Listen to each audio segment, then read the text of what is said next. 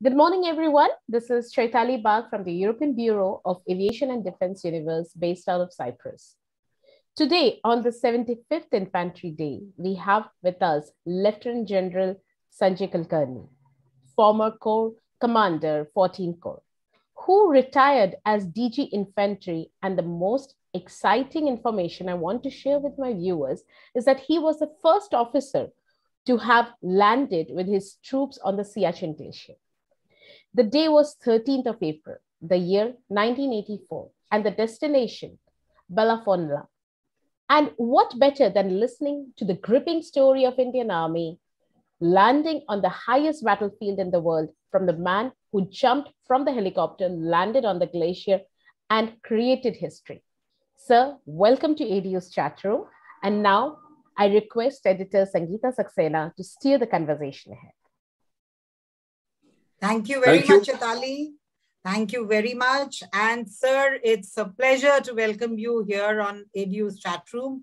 No better day to recall this history and no better person to hear it from. It's right from the horse's mouth. But sir, today is a very special day. So it's also Infantry Day. And before we begin with your story of Siachen Glacier, we'd like to begin by asking you, why 27th October is Infantry Day? Firstly, Jai Hind, very happy Infantry Day. Jai Hind, sir. And since I happen to be from the Kumaon Regiment, it also happens to be the Kumaon Day. And not just that, since Major Somnath Sharma, the first PVC was also from my own battalion for Kumaon. So it's a day which we all tend to celebrate. The whole nation celebrates today as the Infantry Day. Now, just a brief background to why 27th October was chosen as the Infantry Day. Because infantry is as old as human beings are, because everyone, the moment the human beings are born, they're bound to fight with one another. So infantry in some form or the other, you require, boots on the ground to defend yourself. Why 27th October was chosen is important. The 15th of August 1947 was chosen as the Independence Day, primarily because Lord Mountbatten always thought that the surrender of the Japanese was on the day of the 15th of August. And when June 1947, the British government decided to grant independence to India, and it was to be given in around June of 1948, but preponed to the 15th of August 1947, primarily because of Lord Mountbatten's, the chosen date because of the surrender of the Japanese. Having said that, when June 1947 got to be known as, yes, this is India is going to be divided into two countries, Pakistan and India, Muhammad Ali Jinnah used to be staying in Aurangzeb Road. 10 Aurangzeb Road was the residence of Muhammad Ali Jinnah. Mountbatten and Maharaja Hari Singh had served together on a cross, and they knew each other very well. And Maharaja Hari Singh, since he was dilly-dallying on aspects of wanting Kashmir to be an independent country, so Mountbatten, obviously, when being an old friend of his, he was invited, and he did not have very good relations with Pandit Nehru, Maharaja Hari Singh. And Maharaja Hari Singh and Mountbatten were very good friends. Obviously, was the Maharaja. He was the ruler of this thing, and the British paramountcy was to end. So when Mountbatten, when he went there, he told Maharaja Hari Singh, look, independence is out of the question. You have to choose only between India and Pakistan. That the government of India does not mind you choosing Pakistan. You can do what you want to do, but choose and decide to choose, and you have to choose. You cannot dilly-dally, and you cannot just about to sit down wanting to get independence. It may not work out because it's impossible. So having said that, and Mountbatten wanting to meet him on the last day of his trip in Srinagar, that was probably the third or the fourth day, Maharaja Hari Singh said that he couldn't meet him, and the Prime Minister met him, and anyway, Mountbatten came back.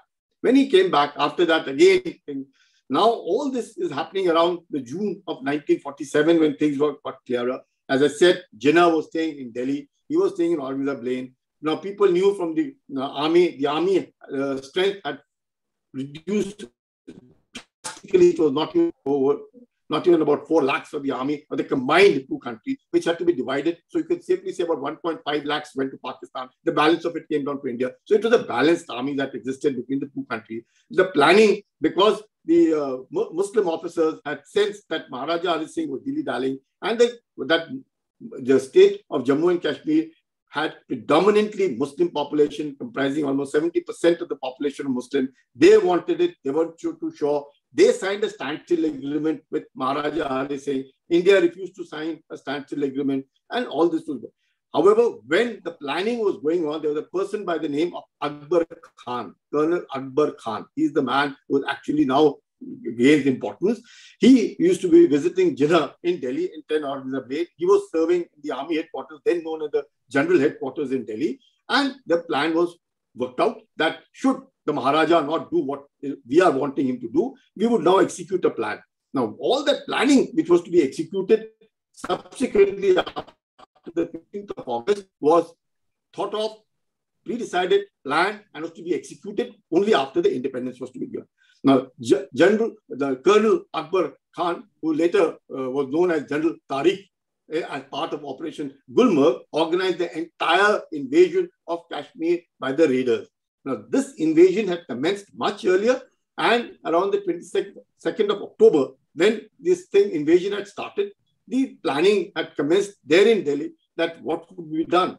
Maharaja Hari Singh was clearly told until and unless he signed the instrument of accession, nothing would move. The Indian troops are not going to move, be what it is.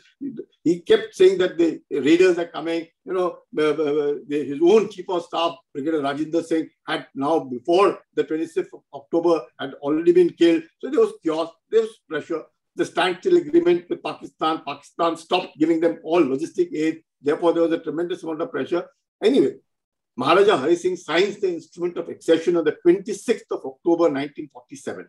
When he signs this, before this, at this point of time, General Rajendra Singh Ji was the GOC Delhi area.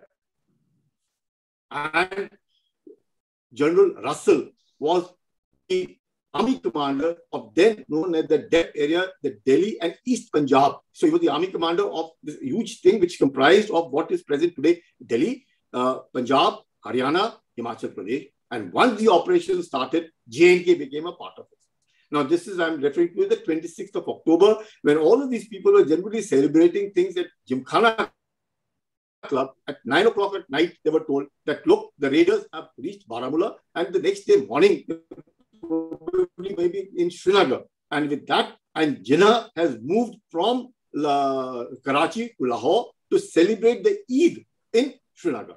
So Eid was the same, 26th, 27th of October, and everything had been planned for. The Jinnah would be celebrating Eid, and things had been planned, executed very well, and everything had happened. And the raiders were at Abbottabad, the Pakistan's National Academy for Military, where even Osama bin Laden was being kept by them. Same place you find these raiders were also kept by Pakistan, equipped. Over 4,000 to 5,000 of them had been raided, had been equipped with not only small arms, but with arms, what the infantry has, with mortars, MMGs, LMGs, and all of it, and not just small arms, what in general parlance, an AK-47. Not just AK-47, but all other heavy arms also they were equipped. Now, having done this, the 22nd of October, all this, 26th of October, late in the evening at 9 p.m., at Gymkhana Club, they were told, come on, let's gather at the army headquarters, or else the Kashmir has, the raiders are already at Baramulla. The Pakistan army is aiding them. One General Tariq is supposedly organizing Operation Gulmarg. Jinnah has done all this, and let's now move. 27th of morning. And before this, General Russell had, because of the riots that had broken out because of the partition between India and Pakistan in Delhi, Punjab, all over. So this Delhi area and all of it were under tremendous pressure. So there was a battalion which were spread all over guarding, ensuring that Delhi doesn't get affected by the riots. But notwithstanding, he had visited, General Russell had visited one Sikh. So first Sikh, which were located then at Gurgaon under Colonel Ranjit Singh Rai, he picked it up because when he visited the battalion a fortnight back, he found this officer to be very upcoming and bubbling with energy, George. So when this planning was done in the night, he said, come on, let's pick up one Sikh from Gurgaon and send them tomorrow, the very next day, to Srinagar. Now, at this point of time, the Air Force had only 2 Dakotas. That's all that the Air Force had. But in India, the civil aviation all combined had about 30 odd Dakotas. So they gathered about 7 on the morning of the 27th of October at Palam Airport. And in the night, at 9 o'clock this meeting is taking place, around maybe about 10 or 11, they would have told Colonel Rai that please lift your battalion, be at the Palam airport at 4 o'clock in the morning to be flown into Srinagar because the raiders have reached Baramulla and they are just about to getting in. And should you find that you cannot land in Srinagar, please land in Jammu. We will organize for your vehicles and then drive down from Jammu to Srinagar, and that would have been the thing. But all these orders were given, everything was planned for. Colonel Rai moved with battalion, less 2 companies, because those 2 companies were still guarding Gurgaon. Now, his entire battalion was at Gurgaon. Now, Brigadier Katoch was nominated as the brigade commander, and to him was given 1 Sikh, 1 Kumaon, and 4 Kumaon.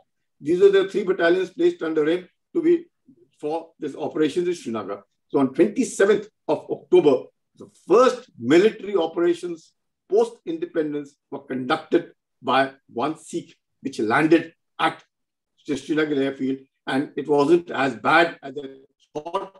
The raiders were still at Baramulla. They hadn't reached there because, unfortunately for Pakistan, must that they had chosen the raiders from the northwest frontier province of the kind that they wanted it, they'd done it. But when they saw the wealth in Baramulla, when they saw the women in Baramulla, when they saw these properties in Baramulla, they got distracted for the main aim of wanting to hit Srinagar and got involved in looting, raping, and all that they did at Baramulla. And that prevented them from reaching Srinagar on the 27th of October and enabled the aircraft to land. 7 Dakotas could be organized for that particular day. And the first landing that took place was at Srinagar airfield. So Srinagar airfield was secured. And thereafter, 1 company he left over there and he moved up to Baramulla. That's where he did an operation because they were then to pull out from Baramulla and he found that he had only 200 men with him. And the raiders were over 4,000, and all of them were equipped with wonderful weapons. All of them had infantry weapons, and none other than the entire Pak army was behind them. As I said, out of the 3 to 4 lakhs of the Indian army at that point of time, almost 50-50 it was divided between Pakistan and India, and the Pakistanis that then. And how one got to know, 6 by 13 frontier force, some people were caught, and 6 by 13 frontier force was the battalion in which General Russell had served for 20 years. He was absolutely shocked that his own battalion was now involved in where he was the army commander here, this side, and his own battalion on the other side fighting. And therefore, the hand of the Pakistan army in that initial operations in Kashmir were revealed. That Pakistan army was very much there. Jinnah was very much involved in the entire operation. Colonel Akbar Khan by then had been called General Tariq, was none other than the Pakistani general who was part of the entire United India Army is concerned. And that is how you find that 27th October then got to be in print as the Infantry Day, because first operations, post-independence, and the securing of the airfield, and rest is all history, because once the Srinagar airfield was with us, they could land in as many troops as we could, and subsequently had Brigadier Katoch also wounded the very next day with a sniper. He was pulled out. Then you had Brigadier L.P. Sain, who later became Lieutenant General L.P. Sain, called Bogi Sain, who was in command of 161 Brigade. Another brigade was under one Brigadier Paranspe, who was then undertaking a 50 para brigade by road from Gurdaspur, which was then to come to Jammu, and he was then to take it by road to Srinagar. So with that as a backdrop, now you know why 27th October were chosen as an Infantry Day for not just the first operation post-independence, but also having secured the Srinagar airfield and ensuring that where Jinnah had plans of celebrating his Eid was totally foiled by the troops of 1 Sikh. And then subsequently, on the 3rd of November 1947, Major Somnath Sharma, while defending the Srinagar airfield, where the raiders had now passed through Baramulla, Patan, and had almost reached the outskirts of the Srinagar airfield, for the defense of the airfield, he was given the first Paramveer Chakra. Colonel Ranjit Rai lost his life in pulling his troops out from Baramulla to Patan. He was awarded the first Mahavir Chakra. Brigadier Rajinder Singh, who later on took over and ensured that the troops, the raiders, stayed at Baramulla for some time, was also awarded the Mahavir Chakra. So all these operations that continued, and you now find the bitterness that exists between India and Pakistan continues of not today, but it's been on since 1947 and continues till today because of the anti-India, hate India, the desire to capture Kashmir, which never wanted it. And at that point of time, even Sheikh Abdullah decided that he would be with India. He accepted to be with India. And the instrument of accession, which got signed, had nothing to do with Article 370. It had nothing to do with 35 Alpha. It had everything to do with an instrument of accession, which was the same, which was signed by all the princes and Rajas and Maharajas of the rest of the 500 plus principalities of India. The same instrument of accession was signed by Maharaja Hari Singh. And therefore, we have the state of Jammu and Kashmir as part of India, and for which if we carry on, Pakistan doesn't seem to have reconciled that. How is it that they lost? How is it that Jinnah could not celebrate Eid? How is it that nothing of the Pakistanis that they planned from June of 1947, being in Delhi and executed in October, having raised almost 5,000 raiders, equipping them with modern weapons, training them, equipping and bringing the regular Pakistan army, join them, and still they failed to go beyond Baramulla. And the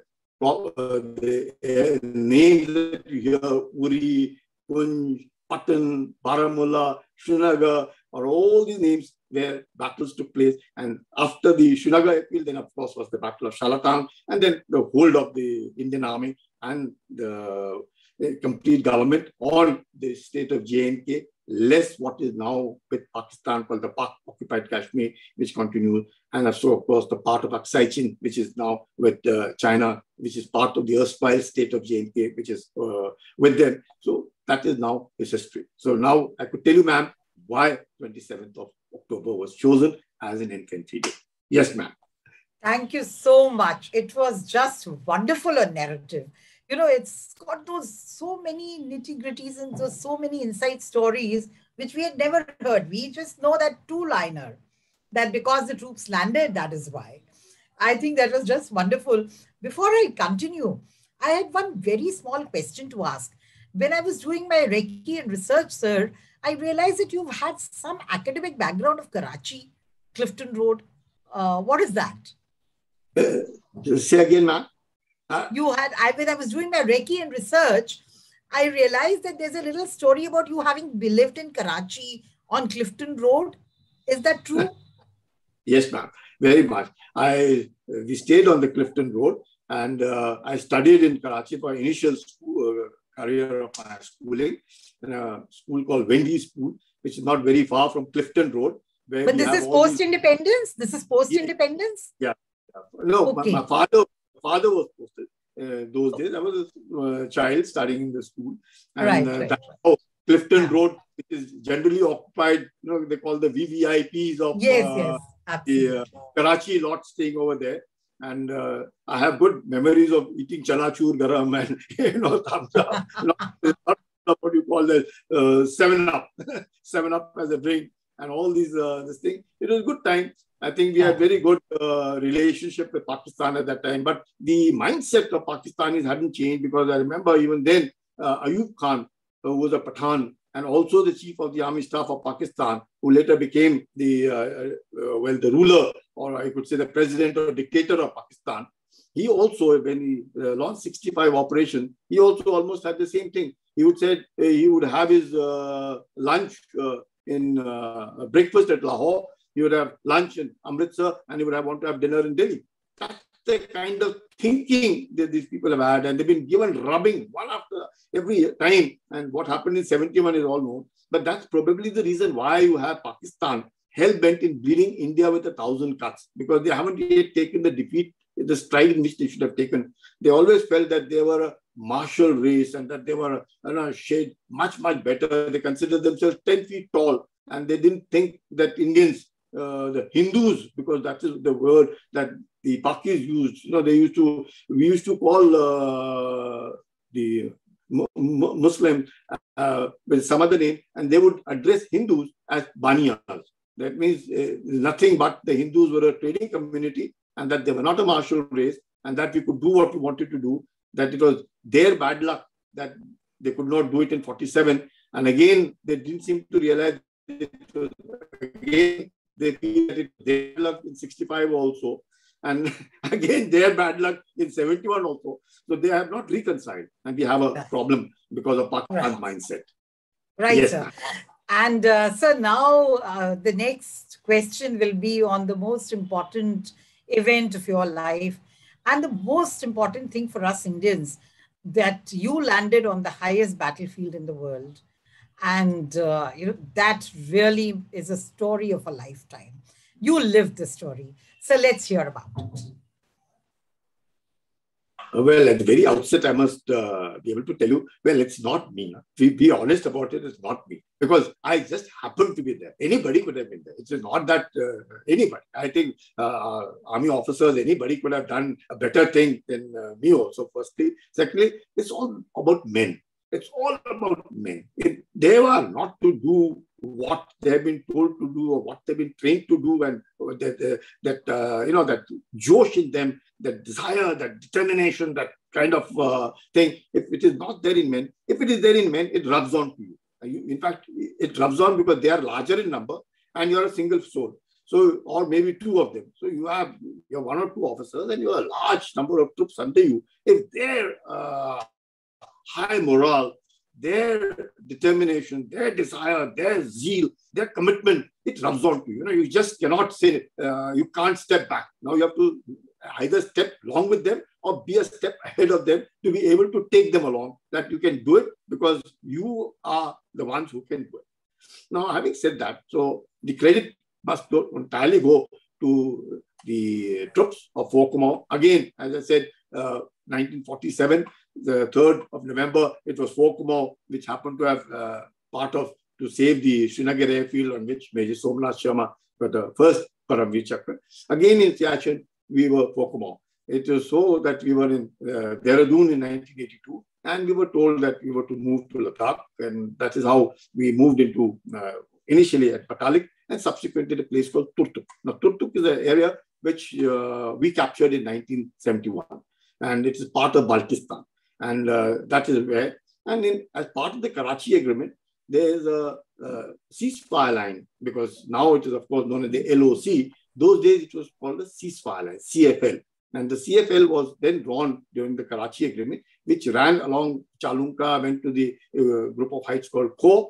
And there it said, then northwards, that is along this Altoro ridgeline, going right up to Karakoram 2. The K2 is the world's second highest peak. And that is how.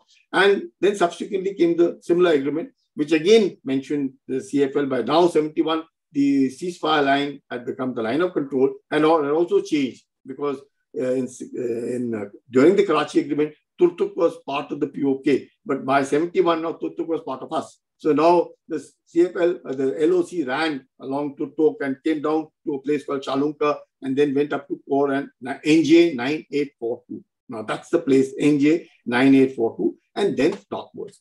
Now, entire area, there had not been you could say, virgin lands. Nobody had been there. It was extremely difficult because it was absolutely glaciated. Heights were as high as 20,000 feet, and it had, I would say, a mountainous paradise. And that's what that entire area could be called. And by 1963, Pakistanis had gifted a place called Shaksgam, which is adjoining the Siachen Glacier, which has the Khunjara Pass, through which runs the Karakoram Highway, which is part of the CPEC now, which runs to Gwadar. Now you see the connection that are taking place of how things are moving. Now you find that Shaksgam had been gifted by Pakistan to China to settle its border dispute in 1963. We had got a rubbing in 1962.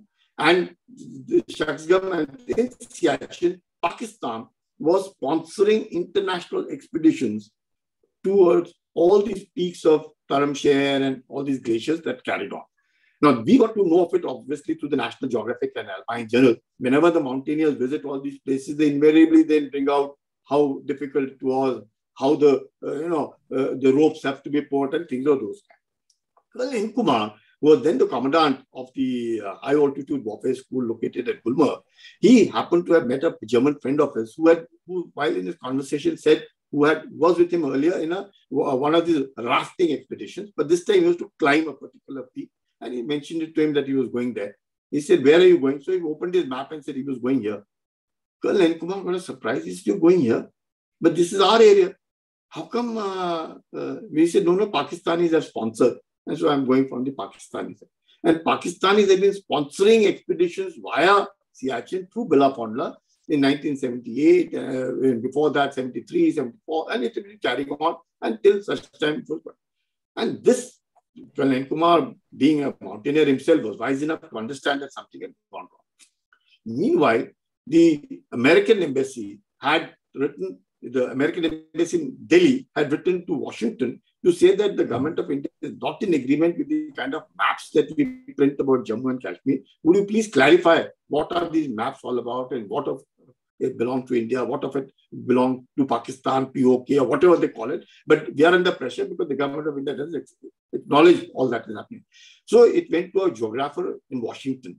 And the geographer there was one Mr. Hudson, who, without knowing the complications of it, decided to join NJ 9842 with Karakoram Pass. He said, okay, let's draw a line. Easier for aerial identification for aircraft to fly, so that it's easier for them to know which side is Pakistan, which side is China, which side is India. So you just draw a line without knowing the implications of it.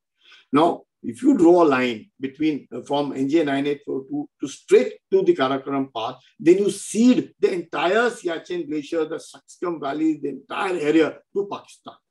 Now, that is the implication which probably the geographer of United States sitting in Washington, not aware of the ground realities, didn't understand and drew the line. Pakistan took full advantage of it. Then what we refer to as the cartographic aggression. So since the Pakistanis and the Americans at that point of time, Pakistan was the frontline state of America, was part of the CENTO, and all kinds of a non-NATO ally, and all that was happening between Pakistan, because Pakistan was helping the United States to get closer to China. So Pakistan was virtually, Americans were buying from their palm, and Pakistanis were having a good time. So when all this was being done, suddenly when Colonel N. Kumar brought this to the notice in 1977-78, and he then was called to the army headquarters, and General Raina was the chief of the army staff. Now, General Raina was a Mahavir Chakra, Chushul fame. Both General Raina was a Kumaoni, Colonel N. Kumar, again a Kumaoni. When I say Kumaoni, I mean the regiment. So they're all the same regiment, all of them. So he was then told to go and meet General Chibber, who was then the director of military operations, who was also known to him, to Colonel N. Kumar, and he told him, what is it like? He said, look, this is what it is. And I feel that they discussed it, and they came to a conclusion that yes, Pakistanis were sponsoring expeditions to Siachen along Bellafondla, which is the easy route of ingress for them to come in, and Siala. So that is where, and all of it. So he was told how to go about it. He said, don't worry, I will lead, since I'm a mountaineer and also heading a mountaineering institution, I will lead officers and men of mountaineering. So it will be seen as a mountaineering, not as coaching or anything like that kind, but at least we'll show our presence. So that started with the presence in 1978 and then continued till 1980. And then subsequently in 1982, we got involved. Since I said 1982, my battalion came down to Turtuk. I was part of that entire battalion. And then there was a operation called Ibex Hunt, which was being done by Ladakh Scouts. They would stay on the glacier for about 2-3 months, come back. So the presence was being shown. Pakis would fly the aircraft sometimes. Pakis would come on the communication net sometimes, abuse and say that this is our land and this is that. But finally nailed when the Pakistanis in 1983 put a small paper at the base camp to say, like, as per the Karachi agreement, the line is NJ 982, then northwards doesn't mean it goes there, it goes to Karakoram Pass. This is what it is, and you have now done this. So it is better that in the interest of the two countries that you pull back your troops and you are not to be seen on this glacier again. It is our territory. Having said that, in 1983, we decided that in 84 again, this thing was to go. So 83, I was part of the Polar Bear, where I spent about 3-4 months. So I was going up to Bellafondla, coming back. So I had familiarized myself with this entire area. So got back. So obviously, because I had familiarized with the area, 84, it fell on me that now in 84 also we intend to do that, and you will now lead the patrolling this thing. I said, perfectly fine. So we'll do. So for which General Hoon, who was then the corps commander at Srinagar, who also was a mountaineer, who also had been associated with, was associated with high altitude warfare school at Gulmarg. So he said, look, if we were to plan operations over here, it would not be possible to launch with the kind of equipment that we have. All these years, these boys of ours have been going around in the month of August or July later. That time, the things are a little different. But if you intend launching them a little earlier, I don't this equipment will see them through and the troops will suffer. The similar kind of opinion was expressed by the corps commander in Pakistan, and that is revealed in the book written by Musharraf, In the Line of Fire. He said the corps commander then was also interested to launch operations in the month of March. He said not possible because all the troops will die. Because once the Indians deinducted in 83, we sent our SSG on top of Siachen. They couldn't live and they had to be pulled back. I know that if the SSG had to be pulled back, launching operations on Siachen is impossible. Let's forget it. All this, Musharraf was a lieutenant colonel, was posted in the Evo branch in 1983-84, and he was preview and listening to all the conversations that were taking place. But this is the corps commander then of Pakistan Army decided it would be done. He got changed, and the new corps commander had come because the earlier one retired. The new one, and he said it will be the 1st of May we will launch operations, and that. And when General Hoon went to abroad to pick up the equipment for us, because he said this, he realized that the Pakistanis had bought the entire cold wear clothing from Europe and that nothing available. So he found out who's picked up all these. They said the Pakistanis came and lifted all of it. My God, now this is December. By December of 1983 or the January of 1984, Pakistanis had already bought the entire equipment which could sustain people at -40 degrees and could also prevent their eyes from getting snow blindness and headaches and all kinds of things. All clothing, the work clothing from Switzerland, England, France, Italy, wherever they could find, Austria, everything had been picked up and now it was it. However, we were told that we would now launch operations on the 13th of April 1984. Now, why 13th of April 1984? Because then commander, who was Brigadier Channa, who said, well, 13th is the most auspicious day because it's Baisakhi. And he said there cannot be anything more auspicious for India than Baisakhi. Now, he was a Kashmiri Pandit. So for him, it was a lot to do with the most auspicious day. Now, General Hoon also was a Kashmiri Pandit. Now, all of these people were, they say Mrs. Indira Gandhi also was the Prime Minister at that point of time. So they all knew each other very well. And General Chebba was also commanding Jackalai. He was the colonel of the regiment of Jackalai. So his association with Jammu and Kashmir, the General Hoon being a Kashmiri, otherwise from the Dogra regiment, Brigadier Channa, Kashmiri, but from the Guard regiment, he said, no, 13th April is a very auspicious day, we will launch it. Now for that, the equipment was required. However, General Hoon ran around, saw to it, the equipment landed, you won't believe, on the 12th of April, 1984, at 5 o'clock in the evening. And we had to launch the operation at early hours of the morning of the 13th. So I was taken around on the helicopter for a recce to be shown what it is like on the 12th. And they said, I went around and saw my memories of 83 and it was all kept quiet. There was no movement whatsoever. And we were told that it will be radio silence. We will not communicate on this thing. And that the company of Fokma under Major R.S. Sandhu, Vyasi, would be inducted with a platoon at Belafonda, or a platoon backup behind Belafonda, and the Camp 1, 2, 3 logistic bases to be formed by another platoon. Another company of Ladakh Scouts under Major Bauguna would occupy Siala, and they would occupy Camp 4, 5, 6, and that way. You'd be surprised for Mount Everest and to climb Mount Everest, you require only 3 camps, Camp 1, 2, 3, and you assault Mount Everest. Here for Siachen to get to Indra Col, it is Camp 1, Camp 2, Camp 3, Camp 4, Camp 5, Camp 6, and then you get to Indra Col. So it's a 76-kilometer long glacier, which is about 5 to 6 kilometers wide. It's very different. So I was taken on a recce and perfectly fine. We all decided. I knew who were to go. So it was a clear day. On the 13th April, early hours in the morning at about 5 o'clock, when the helicopters came and we were to be dropped on Siachen, and it's the same lot of helicopters were then to be used for the platoon at Siala. So 6 odd helicopters that were with us would drop us at Belafonda, finish off the dropping, and then subsequently the same helicopters would be used for dropping troops at Siala. But as luck would have it, the pilot told me, and we were the first one. I was with my radio operator, another helicopter. There were two of them. There were two boys who were with me in 1983. And when it so happened that the chopper came close and he said, Kulkarni, we can't land. I said, you can't land? What happened? He said, no, we can't land. You jump. So I said, I don't mind jumping. But to be able to jump, there's so many crevices in that area. I wouldn't know if I've jumped, whether I've jumped into the crevice, then we'll have another problem because I would have gone inside the crevice only. And it will be difficult. I said, I suggest what we do, we have some Ateka Bori with us. We'll push the Ateka Bori down and we'll see the firmness and the hardness of the ice on the glacier. Based on that, I will jump. They said, perfectly fine. So we dropped that and he hovered low. He said, now it's okay. I said, I can jump. So I jumped.